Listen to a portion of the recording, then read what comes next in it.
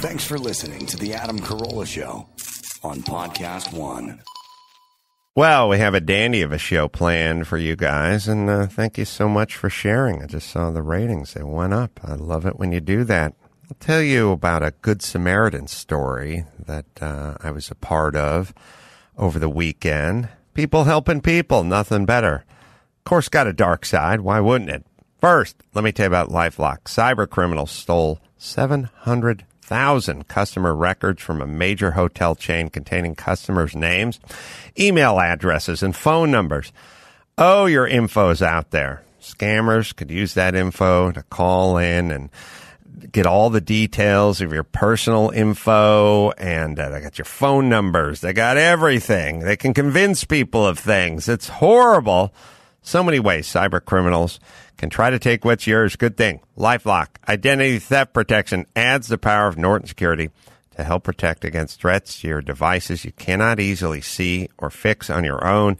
We're coming around the corner. We're going right into 2020, people. Protect yourself. If there's a problem, their agents will work to fix it, but you won't have a problem because you got LifeLock, right, Dawson? Known to prevent all identity theft or cybercrime or monitor transactions at all businesses with LifeLock with Norton Security. Can see threats you might miss on your own. Go to LifeLock.com or call 1-800-LifeLock and use promo code ADAM for 10% off your first year. That's promo code ADAM at LifeLock.com or 1-800-LifeLock for 10% off. I can't believe it. That Gerald is presenting the quarterly budget report with finger puppets? Look, here comes a 1.7% decrease in fixed overhead. Hello, everybody. No, I can't believe how easy it was to save hundreds of dollars on my car insurance with Geico. Who are you? The projected increase in organic Q3 revenue. Hooray! Believe it, Geico could save you 15% or more on car insurance. Hey, it's Jennifer Lopez and Keke Palmer. You ready to have a good time? Our new movie, Hustlers, is coming in hot. We're joined by Constance Wu, Julia Stiles, Lily Reinhart, Lizzo, and Cardi B. Hustlers is about power, money, getting even, and never looking back. Are you in? Hustlers in cinemas September 13th. Support for the Adam Carolla podcast comes from our friends at Rocket Mortgage by Quicken Loans. Imagine how it feels to have an award-winning team by your side through every step of the mortgage process. That's exactly what you get with Rocket Mortgage by Quicken Loans. Rocket Mortgage does more to help you understand the home buying process so you can get exactly what you need. They've helped millions of Americans achieve their dream of home ownership. When you're ready to purchase your home and the home of your dreams, they can help you as well. J.D. Power has ranked Quicken Loans highest in customer satisfaction for primary mortgage origination 9 years in a row and highest in mortgage servicing 6 years in a row. When you work with them, you get more than just a loan because Rocket Mortgage is more than just a lender. Right, Dawson? Get started online at rocketmortgage.com/Adam. For J.D. Power award information, visit jdpower.com. Equal housing lender, licensed in all 50 states. NMLS consumeraccess.org, number 3030. Rocket Mortgage by Quicken Loans. Push button, get mortgage.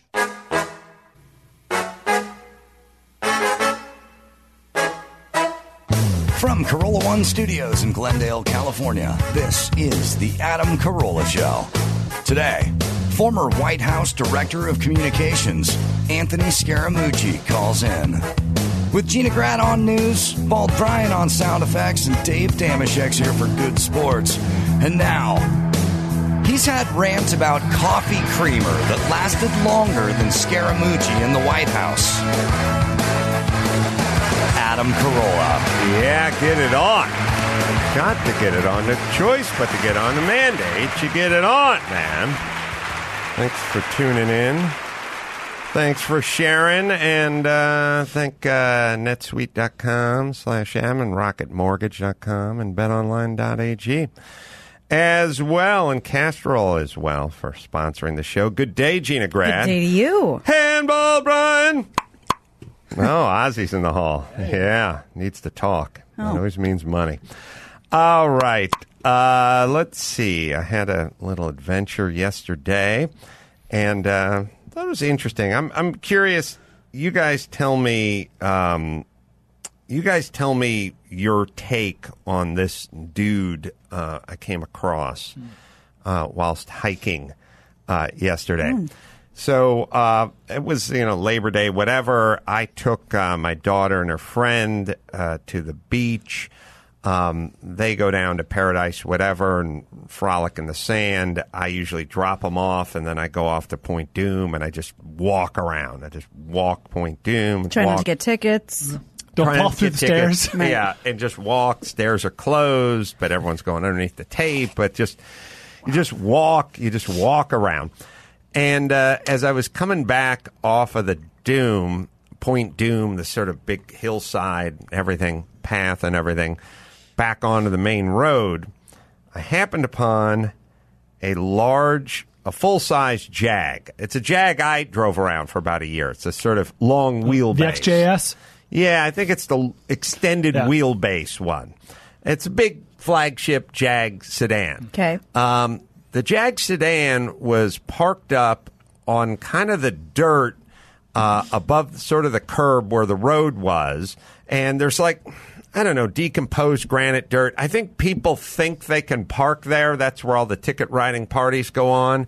But people want to park near the trail, near the end of Point Doom in Malibu, but you really can't legally park anywhere within about a half mile of that. But sometimes people try, I'll just pull up on this patch of dirt here and park, It's all kind of stuff that anyone could have done in this country at any time in the past. Like if there was a chunk of dirt and it was next to the beach and you just park your truck there. Yeah. As a matter of fact, you'd park your truck there and you'd crack a beer and your dog would run around. It's like the tailgate. Yeah, there's just stuff we used to do that is now heavily regulated and there is no parking. I mean, if you just take a look at parking, you just take a look at this subject of parking. Let's really break this down.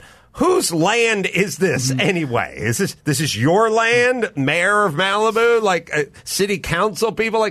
Who are paying for these streets? When they get repaved, it's because you tacked 8 cents onto a gallon of gas that the public paid for. You're welcome. Yes. When did this whole ticket writing thing come in, and whose jurisdiction is this, and who really owns this, and is it really your right to write tickets to people who are parked sort of safely, insanely? Well, obviously it's a cash grab, and so they've claimed it under the mantle of safety, and everything falls under their umbrella. But it also kind of spiritually goes against ironically against what California, Malibu, Pacific Ocean, manifest destiny. It's the edge of the earth, back then, whatever that stuff. It's sham. Now it's all just regulations and restrictions. Right. So this guy, I think, had pulled up onto this dirt area, sort of a decomposed gravel, kind of hard packed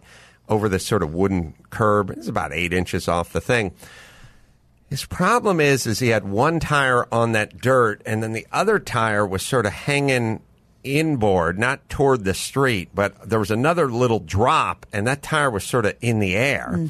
And the tire that was in, when I happened upon it, when I walked up, he was gassing it and just digging himself deeper and deeper and deeper. The rear end was just moving down to the point where the tire that had the traction, which is the one that was digging the hole, it was down about 8 or 10 inches. And it just created a half circle, like a perfect half circle. He wasn't going anywhere. There was a nice black couple who was in a Jeep. And they had a kind of makeshift tow rope tied up to the front of this guy's vehicle, and he was trying to pull while this guy gassed it, but all this guy was doing was digging himself deeper into the ground.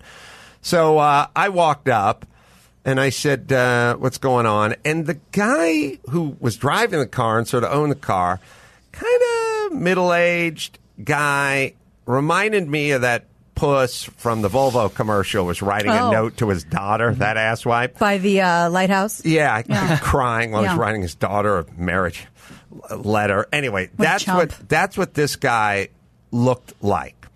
Clearly was Palestinian, Israeli, Middle Eastern. I don't know what he is. Had a little bit of an accent. So I was kind of trying to explain to him stuff, and he understood me, but he had a little bit of an accent. What appeared to be his wife was just Anglo chick, middle-aged, nice, and in a little bit of a panic. Like, she was on the phone. She couldn't get AAA because the spotty phone, they're not picking up, blah, blah, blah.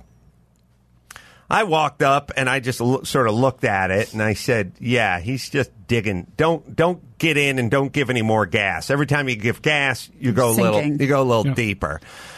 You should hope that the host of CarCast shows up and just randomly helps you with your car troubles. I just looked at it for a couple of beats and I said, well, we need a jack.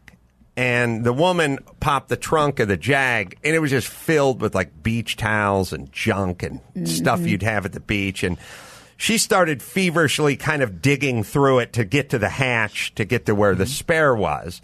The gentleman of color who was driving the Jeep quickly, from the back of his Jeep, produced just a standard scissor jack, just the kind with that thread that goes all the way through it. It's kind of a scissor, and you just turn, and it just kind of starts to go up. Like a step pump type thing, right? No. Not the V. What am I talking about? It's crisscross, right? A scissor jack is just kind of, I don't even know how to explain it. Yes, it's crisscross with a piece of threaded rod that goes all the way through it, and the more you turn it, the more it goes up. Yeah. So he produced that, and I said, all right, let's get it as close as we can to the rear tire that's buried. Thank God it was low enough. The car at that point was about 4 inches off the ground, but this thing completely collapsed, was about 3 inches. Found the little arrow that represented the jack point. They'll just carve into the black running board at the bottom there, just like a little triangle that says, here's your jack point. Put it up there, started to jack it up. It started to sort of push the plastic fascia up. The guy in the Jeep said, no, slid it in a little further. And then I just started like sort of feverishly turning the handle. Got the rear tire up off the ground enough so that it was actually a little bit higher than the actual surface of the ground. So the hole was right beneath it. I then explained to the woman, man, grab a flip-flop or a box or get that McDonald's cup or whatever, just start shoveling dirt into this hole. Because the hole, all the dirt had been expelled from the hole. Just anything around, just start pushing it in. If you have a cup of water, sprinkle water on it, get it packed down, get it going. And they scooped it all in. Ironically, the guy who was driving the car or whatever, he didn't really say anything and he didn't really do anything. The wife was like skirmishing. She was a skirmish. She was like pushing stuff like, oh, God, should we put a towel down and whatever? And I was like, no, just get all of the dirt that's around. Like I grabbed a McDonald's cup, like a large cup, had a little soda in it. I threw it out. It's like, use this cup, fill it up, throw it in the hole, put it back. Get it on there. So we got the hole filled up so that it was like a little higher than the actual ground. And I said, okay, we're good now. And I reversed the scissor jack and I dropped it down. And sure enough, it was sitting at the level of the rest of the earth. And then I told the guy from the Volvo commercial, put it in neutral. Put it in neutral. Don't get on it. Don't put it in drive. Just put it in neutral. And I told the brother in the Jeep, okay, now you go and pull him forward. And he pulled him forward, and it all worked out. The chick was over the moon. She was hugging people. Wow. The black couple seemed pretty satisfied. I was pretty satisfied. All in, it took about 8 minutes. Wow. Like, it was when you know how to do stuff, like it just doesn't take any time. The whole scissor jack and fill it, whatever. You're not panicking. You're just getting it done. It was done in under 10 minutes, I remember. My biggest concern was just sort of gravel on my knees from just getting down on the street. The woman was like hugging everyone and wanting to get everyone's address to send them fruit baskets or whatever. I think the black couple and me just went, yeah, no problem. It was nice. It was, I like the biracial nature of it. That's the only part of the story that bummed me was black couple in a Jeep. Where do I go from here? I like the fact that they just stopped and helped. I like the fact that everyone was super nice. I do think the default setting of our society is just basically decent people who want to do the right thing, with a handful of horrible people who shoot people in schools or say horrible things on the internet or rob old ladies. And then we've just assumed, I don't know. It's like, what percentage of our society are actively racist versus what percentage of our society are really racist versus regular folks. Just to help anyone in need. Made a Jew joke or something. You know, we've built it up to like, well, 50% are in the Klan and the other 50 are dabbling with the idea of joining. Right. You know? The application has been submitted. When in reality, it's a way less than 1/100th to 1/10 of 1%. Right. Like, we can take nothing and really turn it into a fucking lifestyle. We're great at that. This is what we do. We're living in this wildly racist, Klan-filled whatever. No one's ever met anyone from the Klan or been to a meeting or anything. It's just a bunch of regular people want to get along. Yeah. And it's pretty evident every time you run into one of these scenes. And so it felt satisfying. It was weird that the guy did not really thank anybody or show much of anything to now. His wife was doing all the thanking for him. She was his proxy for She was thanks. enough for the both of them. Right. He clearly was the guy who drove them into that place in the first. And then I was trying to, and Max Bada, I don't know how the internet works. And if anyone tweeted or wrote like, car saved, thank you, on Malibu or any of that. I don't know if the chick took a picture or the black couple took a picture and like threw it up on the internet or whatever, but it's a long shot, but who the hell knows? Here's my point. And then I just sort of dusted off my knees and I started walking down into the road. Sunset. Yeah, like Bill Cosby in The Hulk. And at 5 minutes later, the black couple sort of passed me on the road and honked and waved. They seemed very friendly. And everyone got a kick out of helping and solving problems. In a world where everyone's looking out for number one, there is something nice about. Now, first things first, there's something nice about knowing how to do shit. Yeah. It's a lost art, knowing how to do shit. It's not neither here nor there. Right. It's not all like, well, we make money. How much money? You make money, then you get other people to do shit. Well, that's fine, but sometimes you're just walking and you stumble upon stuff and you need to do shit yourself. You can't hire a guy from fucking Grubhub or, a Home Advisor or Angie's List or something to like come over to your car. Like sometimes you need to do shit. If we sit here long enough, a race car driver will happen upon us. And I don't know if you could have, if their reception was good enough to get hold of AAA. Not in Malibu. But that AAA modality was, the over-under on that was 2 hours. Right. There was a 2 hours in the making of getting that truck to you and getting it hooked up and getting you out of there. They're not hanging out in Topanga Canyon. My solution was under 10 minutes. Now, first off, learn how to do shit. Because I've never pulled a jag. That's a waste of my time? Yes. I've never pulled a jag out of a hole in the sand before, but I have fixed a ton of shit. So when I walked up and I just looked at it, I just looked for a minute and I was like, somebody go get me a jack and let's get this fixed. Let's get it fixed. And it worked perfectly and it worked quickly and the chick was over the moon. Now, the dude. I was thinking about the dude. I was thinking, is it a cultural thing? Like in his world, that somehow this is you've emasculating him, or the fact that he could, is it a cultural thing that somebody came and fixed him? What about the guy who came and fixed him was black? You know what I mean? Is it that he'd gotten himself into this and was sort of was ashamed of it or didn't want to be a little stoic about it or something? What was going on in his world that he didn't, reach for his wallet and go, hey, here's $20. Here's $20. Like, seriously, dude. He didn't get out of his car, did he? Yeah, that was my question. Did this Jaguar Jagoff ever get out of his car? He got out. He got in and out a few times. Just to survey the scene? When I was jacking it up... Yes, I was jacking up the driver's side, so him sitting in it would have kind of... Extra insult. Right. So he got out, but he... at some point, the brother was turning the jack, and he was doing it in sort of a clumsy way, like he had both hands on it. And I sort of grabbed it in the middle and was doing kind of here, let me do that. But he never... The dude didn't jump in or said, let me get that or whatever. He didn't really do a lot in the appreciation department. And he didn't do much in the help department. And he's just kind of standing by and watching, and when we were done, it was hugs all around for the wife, but not a fist bump from him.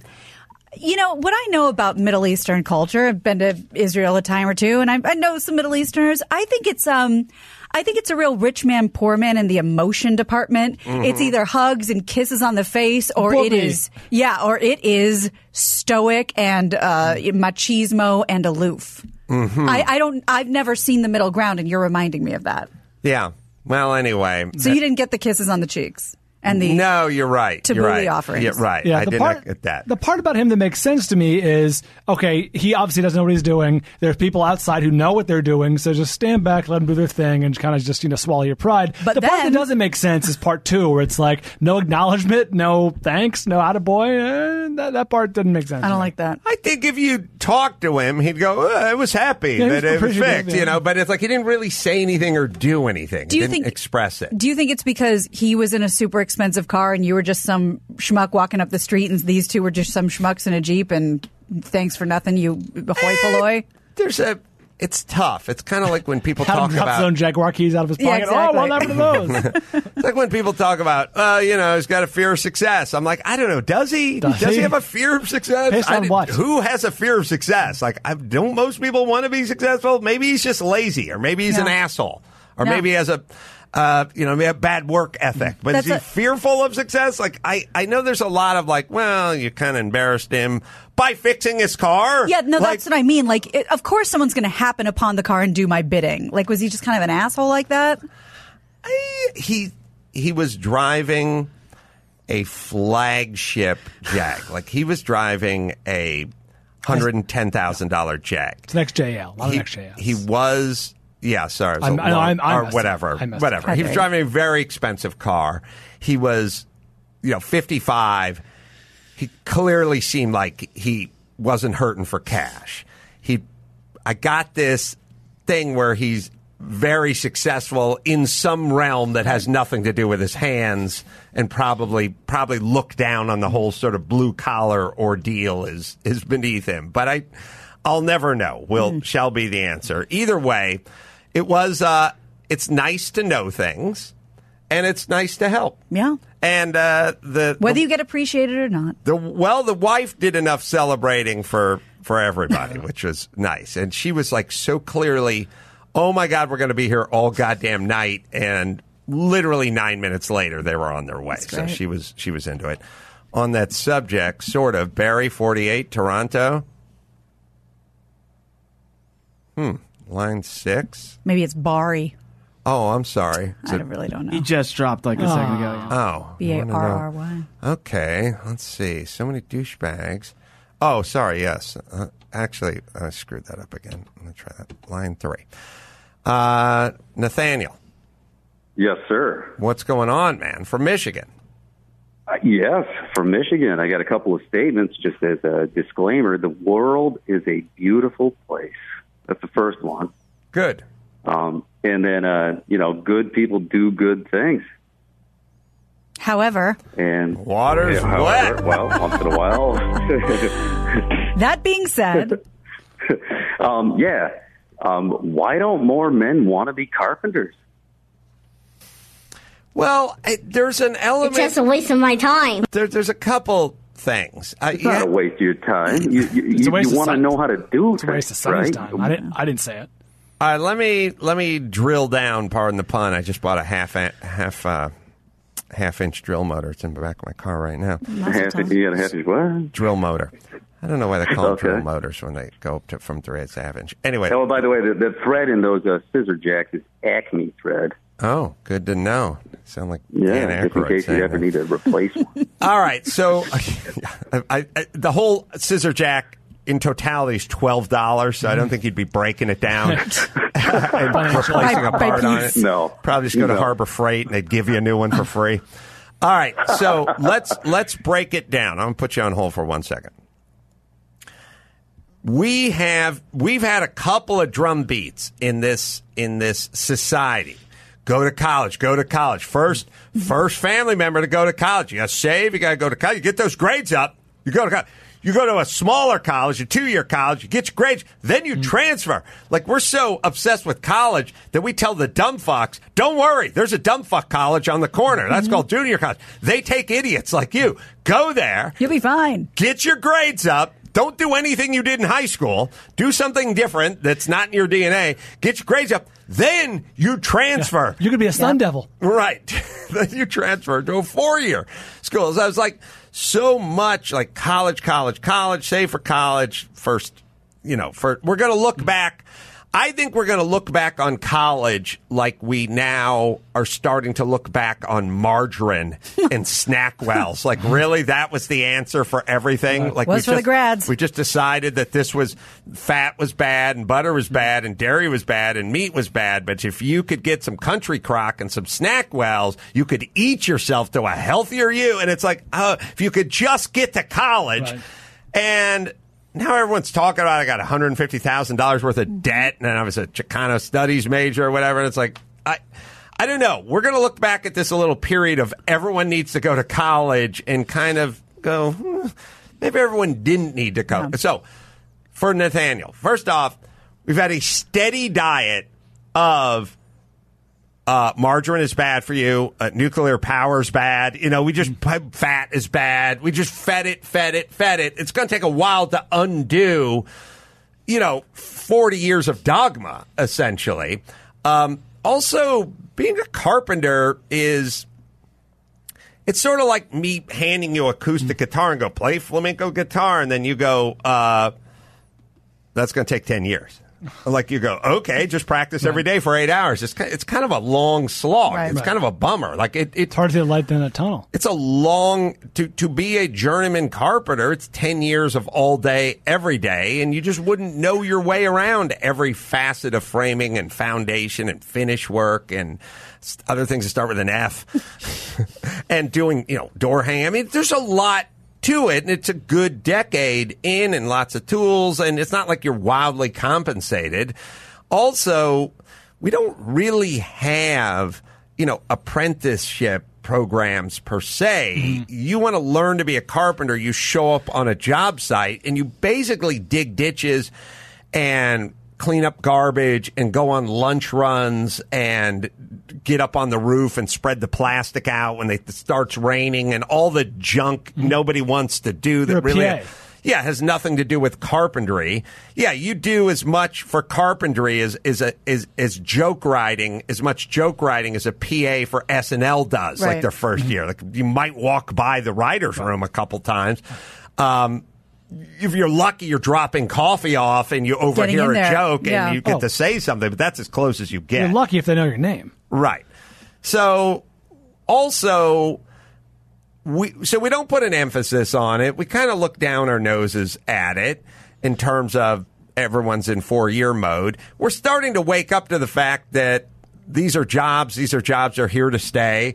When they start talking about we don't have enough cheap housing in the Southland or whatever, well, who's going to build all that housing? Right. Not the drones from Amazon, and not all the guys with the philosophy degrees from Amherst. So I wish we would. I think it's a kind of a snobbery from the parents and kind of a snobbery by society at large. I took my son with me yesterday to the shop, and I was building something, and I just basically said, you have to sit here and watch.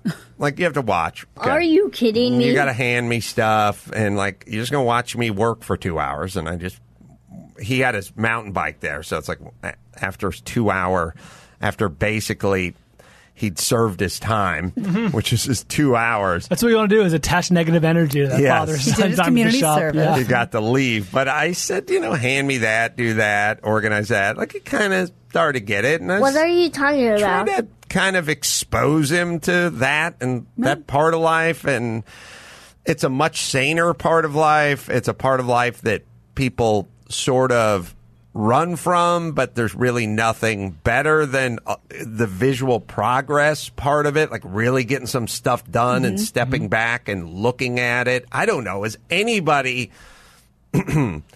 anyone ever been depressed the night after a barn raising. Has anyone ever sat down? Chris, can you Google that? Hold on. Has anyone ever sat down for a meal at 6 o'clock after raising a barn the entire goddamn day and went, man, I am bummed out. I wish I'd never engaged in that behavior at all. The one maudlin Irish in the corner going, is this all there is? Yes. I mean, is anyone ever bummed out after a good day of sweating through your shirt and getting a little dirt on your hands and then stepping back and looking at a picture of a bunch of stuff that's there, wasn't there at the beginning of the day? I don't think so. And I think there's a direct and straight line between all this sort of sedentary, sort of intellectual processing going on and everyone's misery index going through the roof versus the get out there and break a sweat. The get out there and break a sweat, like we all know. Well, you get out and you hit the trail, man, and you hike through Malibu for 2 hours, or you get on that mountain bike and hit that trail or whatever. We all go, oh yeah, that feels good. Like, I get it. I get the psychological dynamic of that. Well, imagine combining the sort of physicality of like being up on your feet and putting that beam up in place and sweating and, cutting fresh stuff air and carrying the beam. You get the full physicality of the sweat and being on your feet and the muscles and the blood and the muscles and everything. You get all of that. And then you get this really strong psychological dynamic of, and we've built this. Like, when you're done with your mountain bike ride or you're done with your hike or your kayak, whatever, you feel pretty damn good, but you didn't build anything. There's the rivers behind you, but you didn't. Nothing to show for it. Yeah, there's something when you're done with that tree house and your kids climbing up the ladder and laughing up on top of that tree house, that is pretty awesome. Sweat, movement, physicality, and the whole then part, the dynamic of physically doing something. And when you build a platform bed for your daughter and you sit back and right before you say, I'm so proud of myself, she wants it out. Yeah. Super satisfying. All right. So engage in more of that. Mike Rowe would agree with you. Oh, God, that guy. He has a whole foundation of Micro Works is that very thing. Go into the trades. Yeah.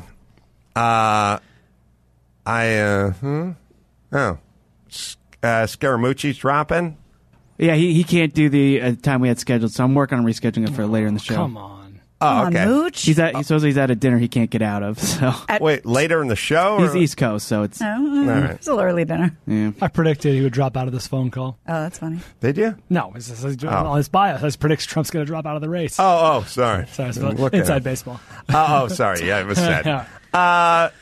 All right. Well, if we can't, just tell him to pick a better day. It doesn't matter. It's fine.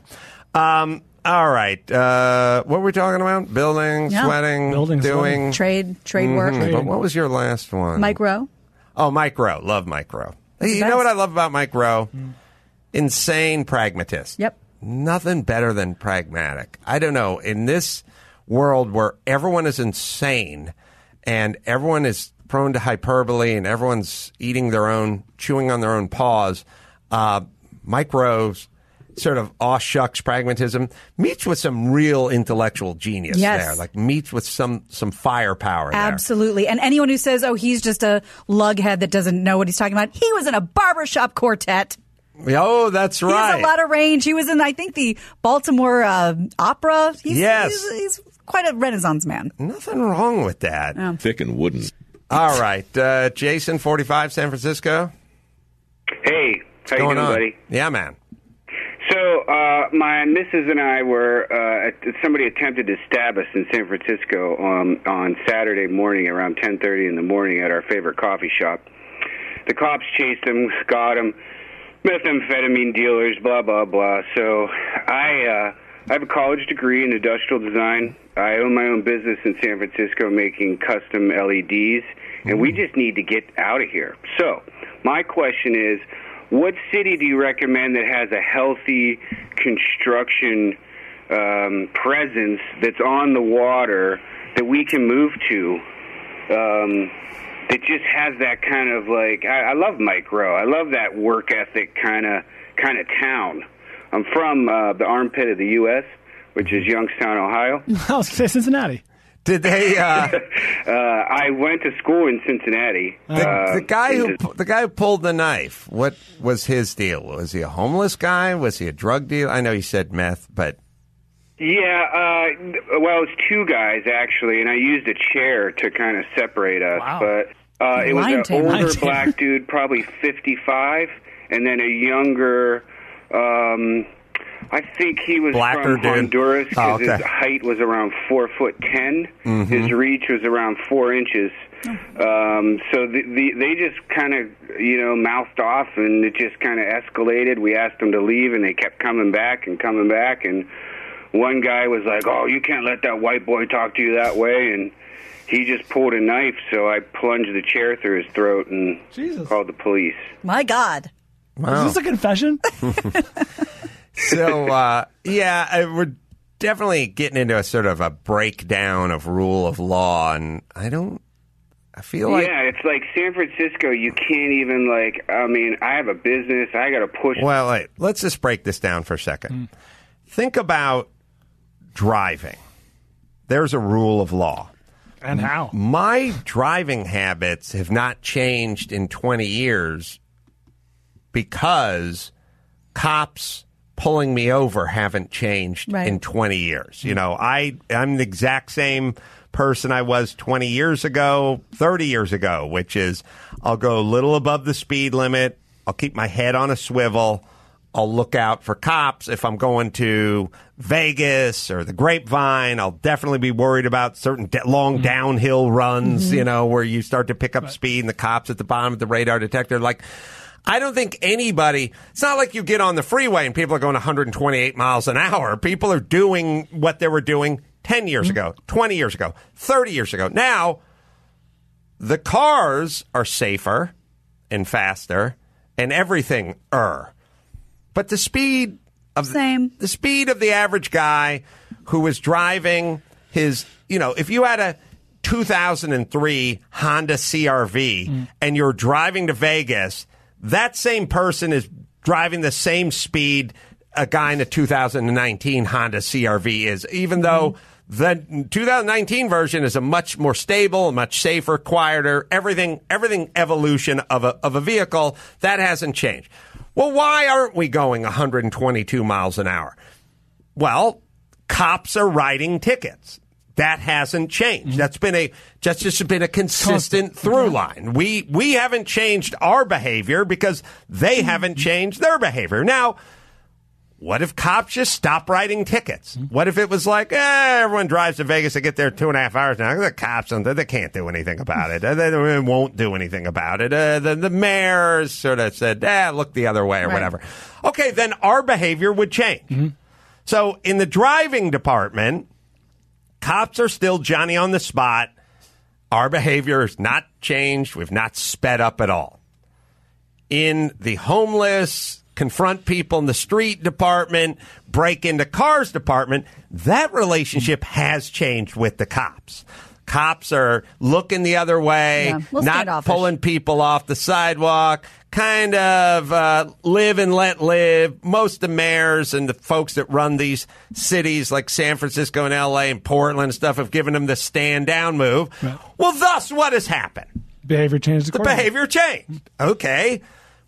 Shall it go any other way? Would it go any other way? No. They stopped doing what they were formerly doing, and the public, or this percentage of people, went, okay, now I shall bust into more. I don't know. San Francisco had had some crazy 80 car break-ins every day in the city. They solved 3% of them. Okay, since we're not going to be prosecuted or pursued for breaking into cars and stealing people's purses or briefcases, then we shall do it. So what changed? And again, I ask you, driving to Vegas, if nothing changes, then we don't change. If the cops, what if you just found out, what if you just took the cops' approach to tickets? Whatever they're doing with homeless and crime and petty crime on the streets of San Francisco, and applied that to the fucking Grapevine or the drive to Vegas. I'd be going 125 miles an hour. Road. Be the Autobahn. Right. Okay. So what's going on? Well, what's going on is the cops aren't enforcing this one thing. They're still enforcing very feverishly the other thing, and that's why that's what it is. The other one, they're not. It's a breakdown of the fucking rule of law, because at some point we decided that the person arresting the person who was engaged in the behavior and incarcerating the person who was involved in that behavior, they were the bad people, just like we decided that the principal that was suspending the student was the bad person, not the student that refused to put their cell phone down after the teacher repeatedly asked. We've done a retarded reverse engineering, like blaming the fucking ambulance driver for the motorcycle wreck. It's fucking retarded, but that's where we're at, and the politicians are down with it too. Like, they're blaming the ambulance drivers for the motorcycle wreck. And they're like, well, if it wasn't for those ambulance drivers... Oh, yes, he is getting into an ambulance, but he didn't cause the wreck. That's where we're at. We're literally blaming cops and wardens for the crime, which is fucking nuts. And all it's going to do is lead to more of what poor Jason had to deal with. Hey, Jason, I'm looking at an outreach tent right now where they register them to vote, they give them money, and they give them, toiletries and stuff. And 50 feet away from them, there's 5 Honduran drug dealers, selling crack. So the same people that are going to the tent to try to get off drugs, you can literally see them from the outreach tent.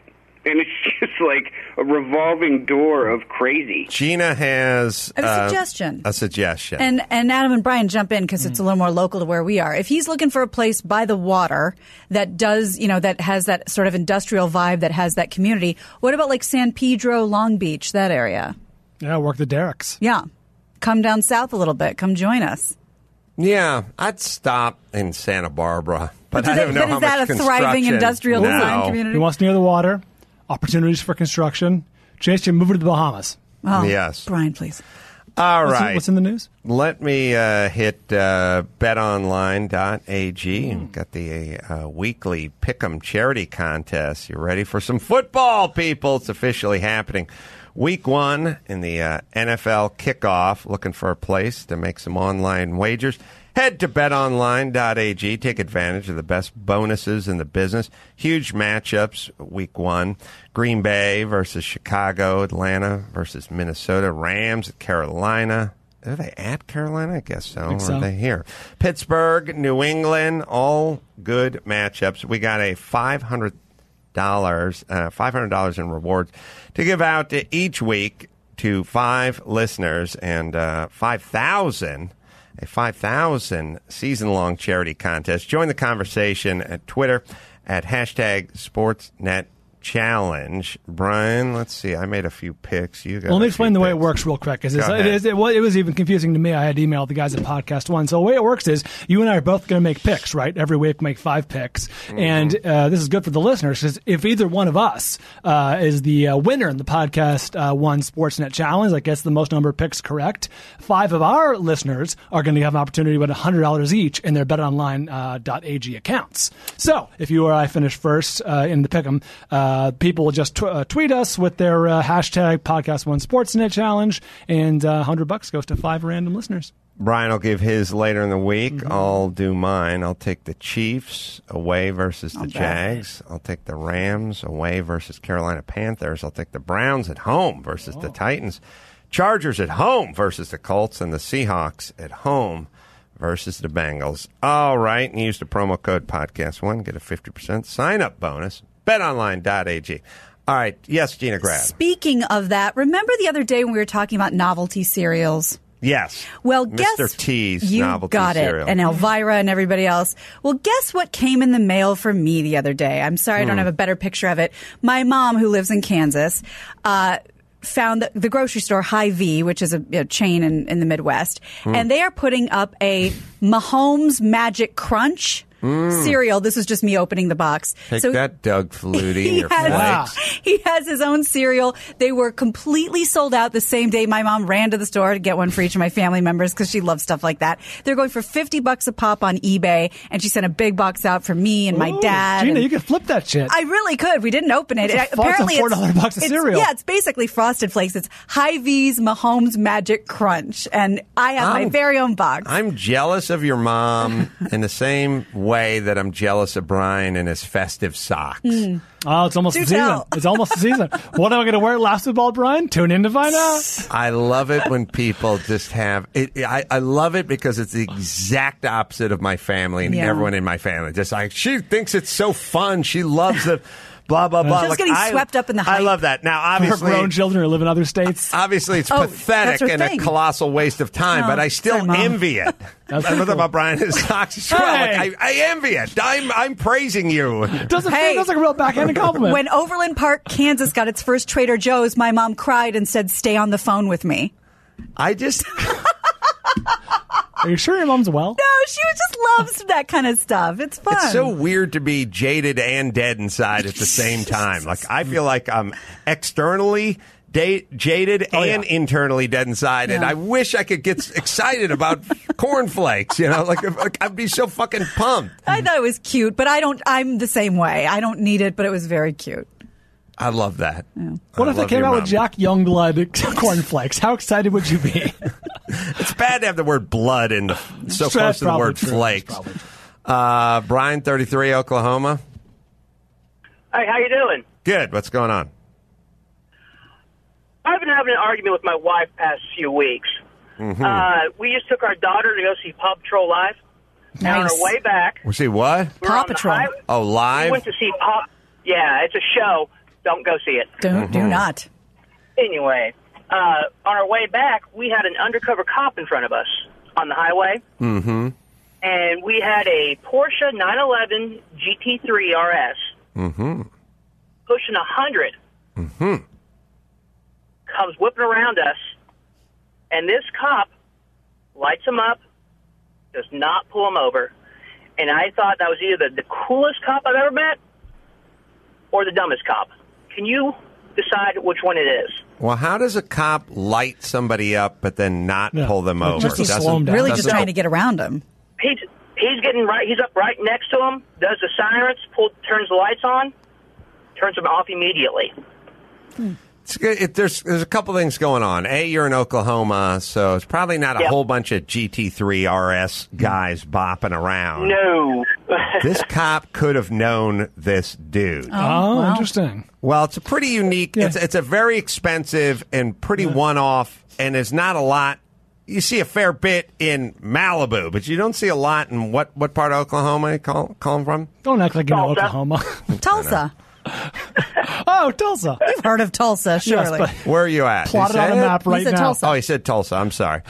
I don't know. It's probably not a hotbed of Porsche fanatics over there. And if you're Highway Patrol working the same stretch, that's a pretty unique car. car. Somebody owns that car as a rich guy in Tulsa, and somebody knows somebody. T. Boone Pickens. Yeah, and cops are car guys. I mean, like the one shot you do have if you get pulled over by a cop, you are better off getting pulled over doing 90 in a Porsche GT3 than you are in a minivan. They actually, if you get a dude cop, a lot of cops are 27-year-old dudes who like cars. I've had cops pull me over before and dig the car, so man show helps too. Yeah. Anyway, I don't know. I like that cop, and then that's what I would do. And when you say undercover cop, you just mean like sort of plain unmarked car? Yeah, it was an unmarked Ford Fusion. Mm-hmm. I don't like the fact that they take the lights and they got them off the roof. I know. That's a bummer, man. That was a giveaway. I used to I rely heavily on that silhouette, and when they move those things just onto the sort of the I don't know, the package shelf above the rear seats or whatever, I can't see it now. It's bummed me out. All right, we will take ourselves a quick break. I have thoughts on that whole crazy boat going down. Yeah. I have thoughts, possibly unpopular thoughts. I don't know. Also, we've added a live show in Kentucky September 20th if people want to come out. A rare trip to the South. A rare trip. I think our first besides Florida. Yeah, so there's that going on. Where's it at? Comedy Off Broadway. Comedy Off Broadway. So doing a live pod over there. We'll take a quick break. Oh, Horse on the Airplane. Oh, yeah. Do that right after this. Johnny got a toy golf set when he was 3, and from that day on, he was hooked. All he wanted to do was golf, golf, golf. He'd be on the links before school, after school. All he ever wanted was to go pro. And then, one day, when he was holding his grandson and thinking about his 12 handicap, Johnny realized it just might not happen for him. But you know what did happen for him? He switched to Geico and saved a bunch of money on car insurance. So that was good, and so was hanging out with his grandson. Hey, it's Jennifer Lopez and Keke Palmer. You ready to have a good time? Our new movie Hustlers is coming in hot. We're joined by Constance Wu, Julia Stiles, Lily Reinhart, Lizzo, and Cardi B. Hustlers is about power, money, getting even, and never looking back. Are you in? Hustlers in cinemas September 13th.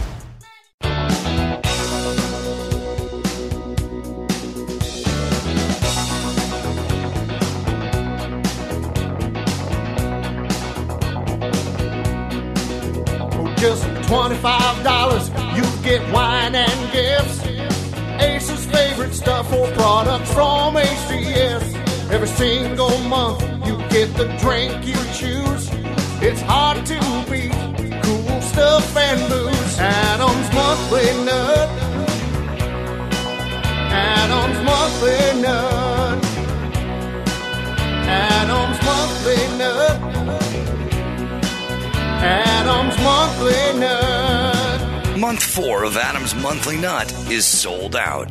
Too bad you missed out on the gifts in this month's sack. But don't worry, there's still a way to get Crazy Go Nuts and Dude Wipes delivered right to your doorstep. Head to dudewipes.com and use the promo code ADAM20 for 20% off your order. Head to crazygonutswalnuts.com for 20% off everything in store, excluding case orders through September. Thanks to our sponsors for joining Month 4, and stay tuned. The Month 5 announcement is right around the corner. There may be a golden ticket inside.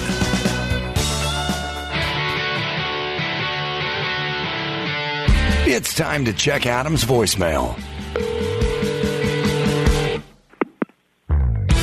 Oh, Ace man, imagine those attack crows or attack hawks being deployed during a high-speed chase. You're watching that helicopter footage, the guy crashes into the Quickie Mart, hops out, he's running through the neighborhood, bam, he's down. You can leave us a message at 888-634-1744. Well, I got thoughts. I want to thank our good friends in Portland, Bato's Barbecue, came by and buffed us all out in the green room at the Portland Speed Museum. Oh, my God. Look at that. Absolutely. Jesus. Beautiful. Max Paddle, the brisket was to die for, but what were those rib ends? Oh, those are pork bellies, like the pork belly squares. They were like pork belly squares. They're like 1.5 by 1.5, 3/4 thick. It was like eating a rib without the bone. God, it was so goddamn good. Super thick bacon? Yes. Yeah. It was basically like eating super thick bacon. Oh, yes. God damn, was it good. All right. The boat fire. I thought I've been hearing about this boat fire. Yeah. It was a 3-day-long luxury diving trip, and this was the day number 3. I guess it happened in the middle of the wee of the hours, the middle of 3:15 a.m. Labor Day. Everyone was sleeping down below, and it was a horrible fire. And 33 passengers, 6 crew. Anyway, 20 bodies have been recovered. So they think there's 34 all together in the body department. A couple of crew members survived, like 5 maybe, but they're assuming everyone else is dead. How far out were they? And but anyway, I thought I read 20 yards. Does that make sense? You could be close to shore. I said they were in about 60 foot of water, which didn't seem very deep. From the Channel Islands, yes, that makes sense. Okay. So first things first, anything could happen at any time. Everyone is so worried about, everyone goes through their life worried about Al-Qaeda and killer bees and Ebola virus and stuff, but this is the way you die. Right. If you're going to die in a freakish way, it'll be this. No one worries about going on diving trips and burning in a boat. We're all so wired for all the, weird shit. We never really think about things like this. And it's kind of it's an interesting mindset. It's you guys on board the Corolla Cruise in a month. Yeah. We'll be fine. There's that. But I also started thinking, like, I am an atheist. I'm pro-death penalty because I just like killing people who do horrible things to other people once we figure it out. But I also have thoughts. Like when people do a thing where they go like, oh, there was a shooting in a synagogue and they shot a 9-year-old boy and a 91-year-old woman. And when people hear like 91-year-old woman, they go, oh, my goodness. And I always kind of think to myself, most people don't see 91. And not a good day for her. But if the average life expectancy of a woman is 81 in 4 months and she made it a decade past that, I don't stay up at night. I agree for the 9-year-old because I think about, Jesus, guy never got his driver's license or got laid or who knows what they could have done, So I'm kind of wired that way. Like when I hear about, the homeless junkie got infected by the scarlet fever or something, I'm like, all right, well, that guy was a petty criminal sleeping on the street. Like I do not do the all of humanity's exactly the same. I've seen enough. I've heard enough stories.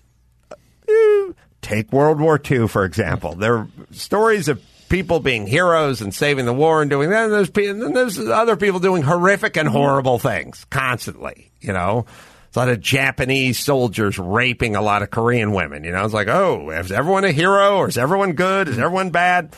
So I compartmentalize and I realize something like that ship really bums me out because that's a big group of taxpayers. Like that's a group of people that are like, living their life, loving their life. I mean, the fact that they just went out and did that, you know what I mean? Like probably looking forward to it for months. Yeah, and they got this thing where it's like, oh, there was a mom and a 17-year-old daughter. And it's like, those guys had a good relationship. Yeah. And they loved each other, and they were out getting some. You know what I mean? Like, I do draw... Again, when my dad dies, it'll be a lateral move. Mm-hmm. He's not out... You won't notice for weeks. He's not out getting some. He never was out getting some. He's sort of sitting somewhere. He'd never die in a dive ship because he'd never get on a boat. Yeah. There's no void to fill. I do have a thing when people that are out there living their life. Because if you think about it, well, you take homeless guy, perpetual junkie, strung out on the street, whatever. How much life does that person have? You take my dad, planted on a sofa, staring at a book. It's like, nobody deserves to die, but how much life? We're talking about taking a life. They go taking a life. Yeah, hello? I feel like your wife, Christy Bishop, she's like living 3 lives. She gets what I mean? it. If anything happens to her, that's taking a lot of life. Are you saying she's having an affair? She has a passion for all things. She has her baseline, day-to-day life. I'm making air quotes, and then she has the life she enjoys. I'm saying if we go a tragic loss of life, I think if we were to assign a number to my mom's life, it would be a lot lower than Christy Bishop's life. I think so. And probably Elon Musk would probably outscore Christy. You know what I mean? For now. It's a number... It's a number. Yeah. For me, and my feeling is everyone on that boat, by virtue of being on a 3-day diving cruise, was living, they were into life. I mean, think about someone who wants to go out on a 3-day diving cruise. That's like the epitome of I'm living my life. You show someone in the ocean who didn't fall off a boat, I'm showing you someone who's into life. I'm showing you someone who goes, I'm going to plan this out. I'm going to pay for it. I'm going to get the equipment. Mm-hmm. I'm going to get the training. I'm going to put it on the calendar. I'm going to get my daughter, my fiance, or like whatever it is, who also loves living their life as well, and you are cut short in the middle of living your life versus I'm asleep on under an overpass. Right. A side thought. I like your idea of the score of who's living their life, combined with accomplishments, but also living that life. Who has the highest score? Who's living their life to the fullest? I got some nominees just to start off the conversation. Nominees, okay. Mark Cuban, Richard Branson, okay, Jeff Goldblum. Oh, sure, he's a zaddy. Yeah, that's right. I mean, I'm taking nominees at Adam Carolla Show. At Bob Ryan. That's a good idea. And speaking of living your life, Rob Lowe had been on this boat, the Conception, multiple times. Really? And tweeted, "Oh my God, my heart is broken. You know how many times I've been on this boat and doing this trip." So yeah, maybe throw him on the list. Yeah, it's kind of weird. Now the only who's getting after it? Well, the only distinction you have to kind of figure it out. It's kind of like a Tool tune. Like you have to kind of dial it in.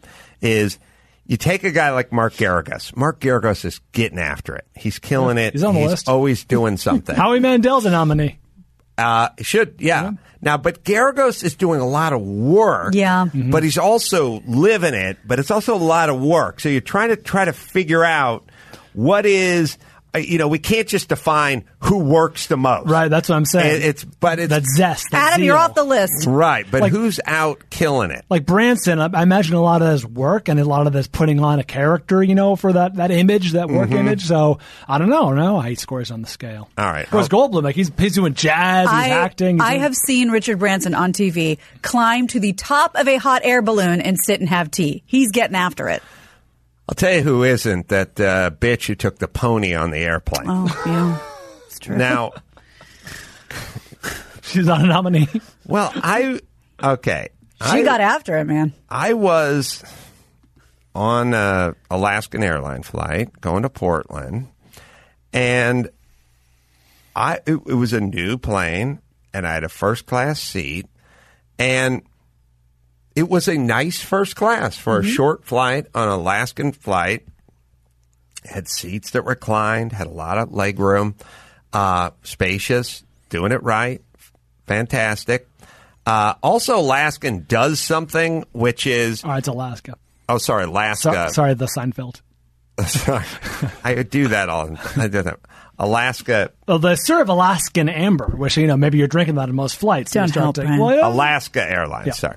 Alaska Airlines has a policy which all goddamn airlines should just adopt, which is if you have a first class ticket, you may gain entry into the first class lounge or the captain's lounge. Used to be called the first class lounge. It's not a lot of where you're going and how far you're going. Right. No, you're only going to Chicago. You remember that's not going to. You have a first class.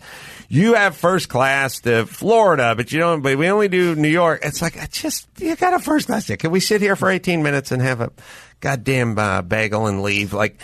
They just let you in. Right. Good. Number one. But anyway, lots of legroom. I was surprised that there was so much legroom.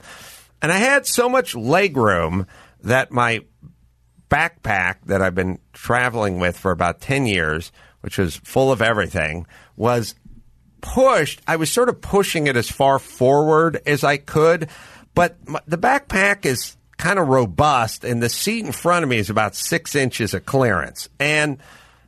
now, there is 42 inches of space in between the back of the seat in front of me and front of my seat. I'm 6'2", and I'm pointing my toes and trying to push it under. And then at some point, they come by and they have that stupid argument. It's like, we got to get this backpack shoved under. Yeah. And it's like, okay, Max Zapata, you were on that flight. I was. Through the grace of God, you're in coach. Thank you again.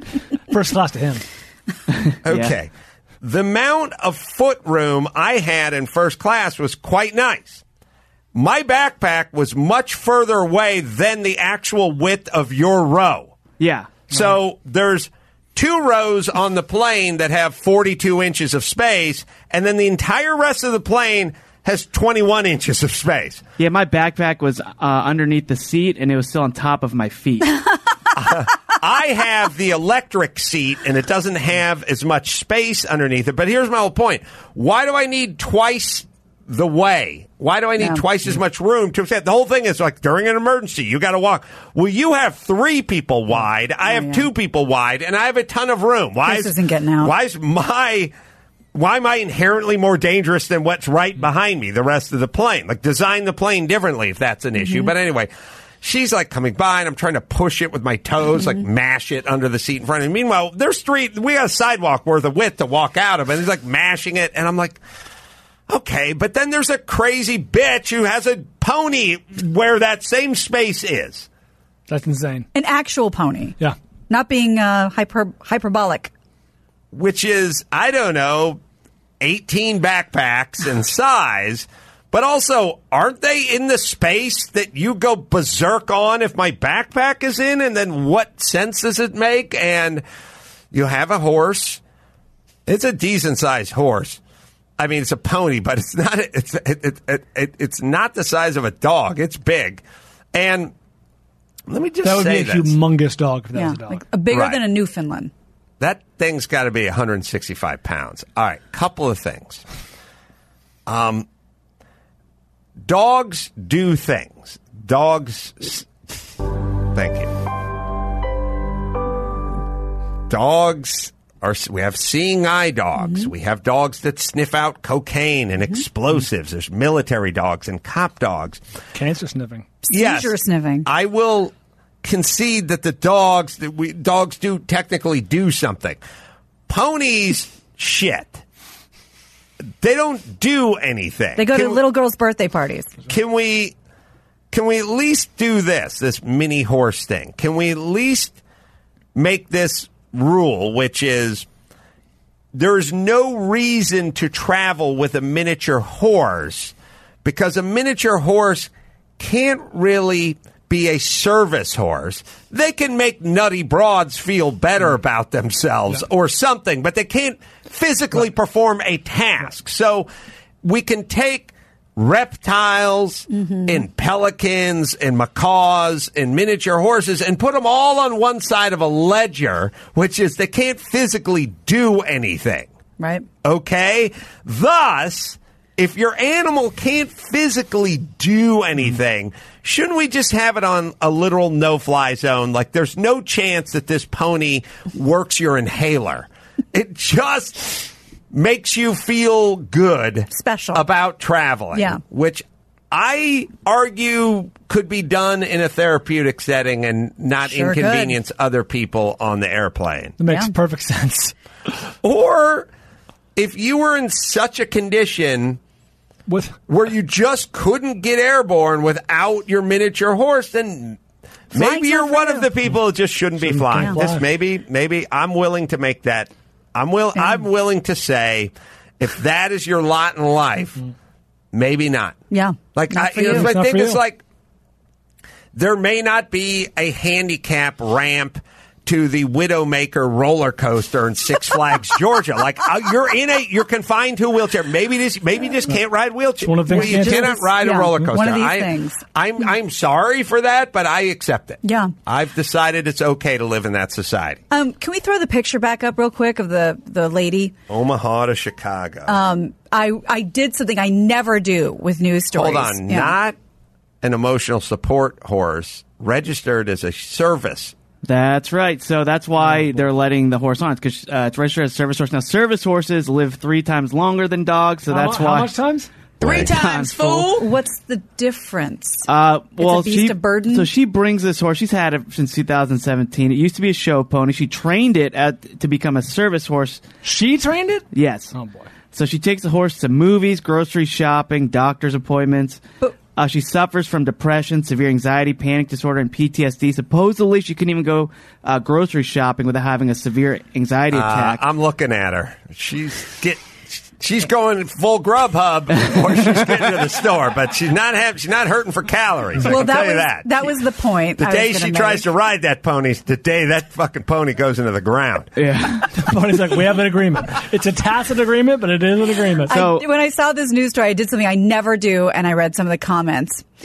And the first comment I saw was, "She needs an emotional support salad." And we need to laughed be out fat loud. shaming. And That's I'm what sorry. we need to do. So supposedly when people try to pet this horse, she hands them that card like this is a service animal, do not pet. God. And yeah, she just goes everywhere. She said she's going to start driving with the horse now. She said flying was too hard.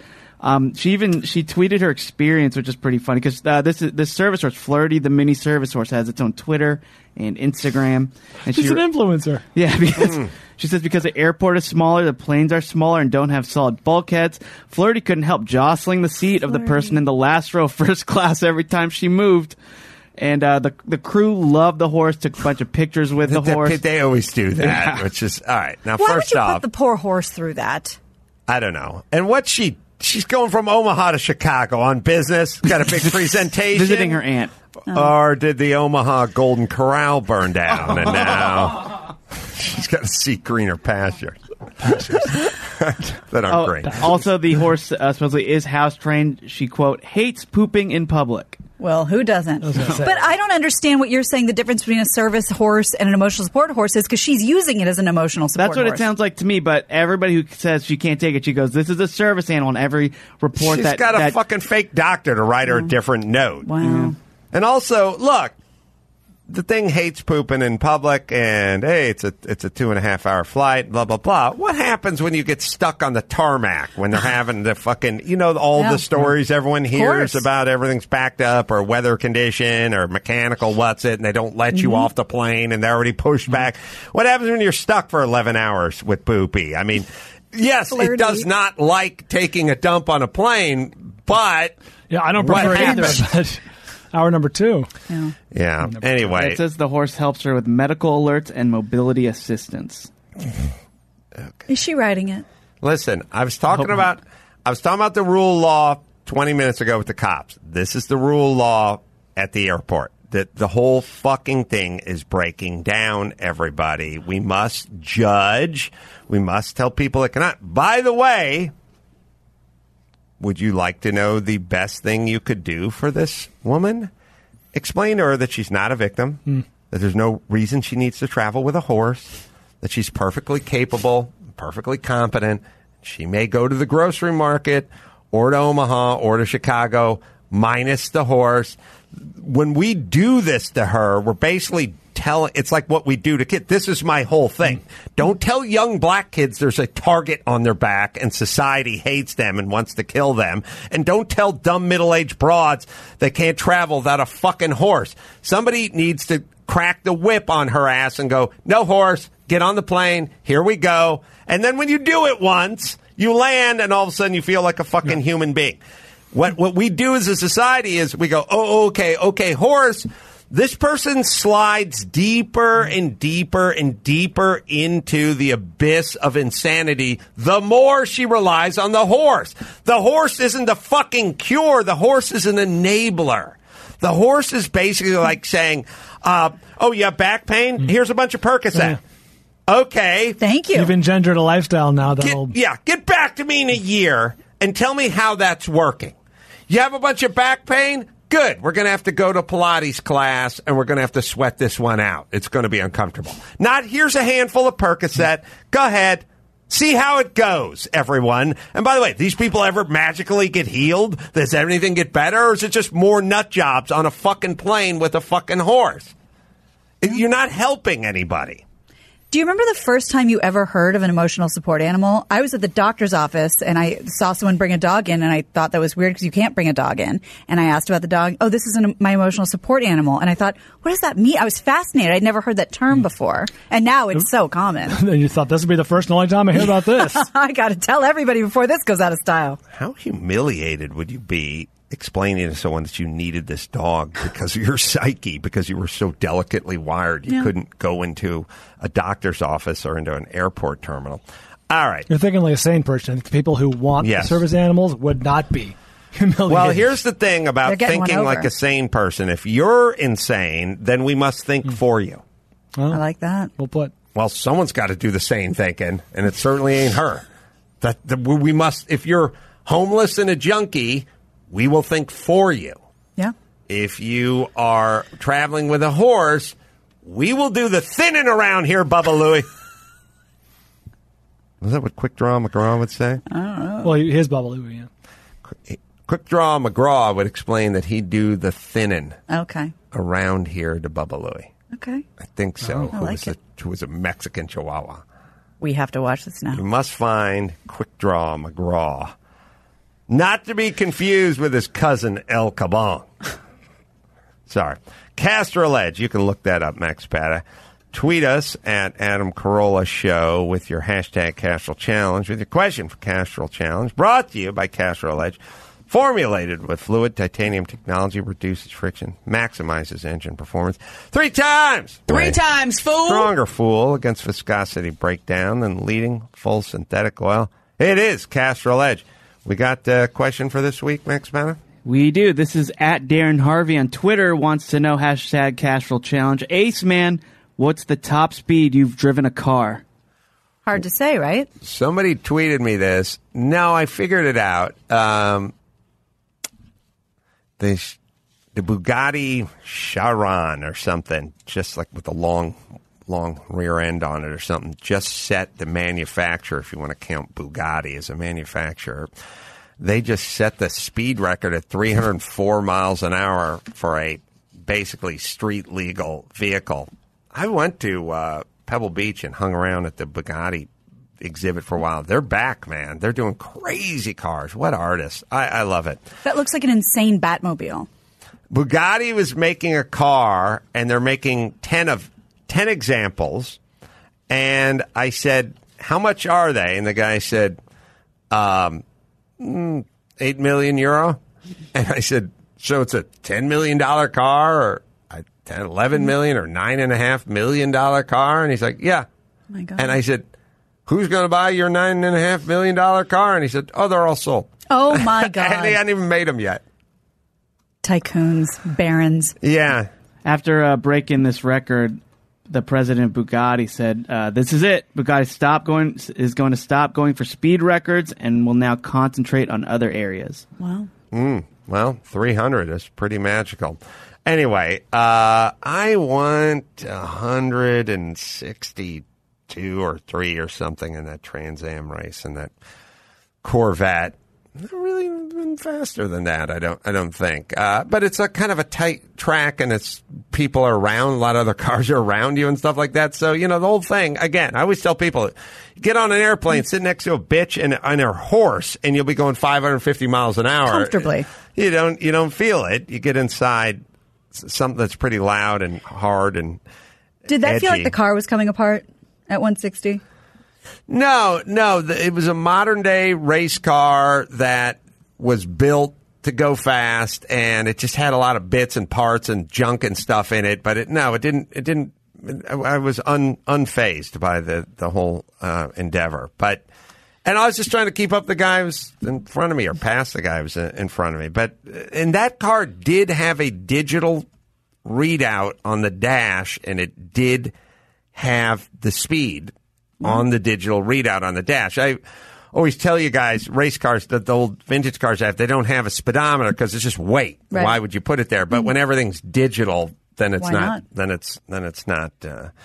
Then it's not weight anymore. Anyway, I think that's a fast ever been. It didn't even feel like anything. Castrol Edge, everybody. Check that out. All right, let's take ourselves a quick break, and we'll come back, and we'll hit the... Wait, we have Bubba Louie. Breaking news. And Quick Draw.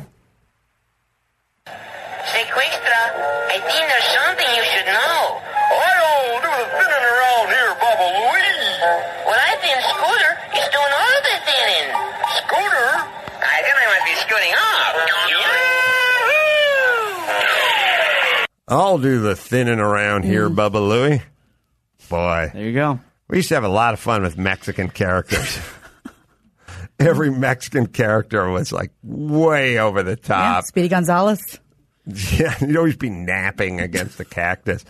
All right, we'll take ourselves a quick break. Come back with the news right after this. Geico presents Yikes, another voicemail from your roommate. Sup, roomie? Hey, a pipe burst in the basement. It's completely flooded. Anyway, I called for someone to fix it, but in the meantime, I was thinking we could finally have that indoor pool party we've always wanted. I got some cool swan floaty things already going. Could you pick up some chips on your way home? Later. The Geico Insurance Agency could help keep your personal property protected, like if your roommate isn't the brightest pool float in the flooded basement. Visit geico.com to see how easy it is to switch and save on renter's insurance.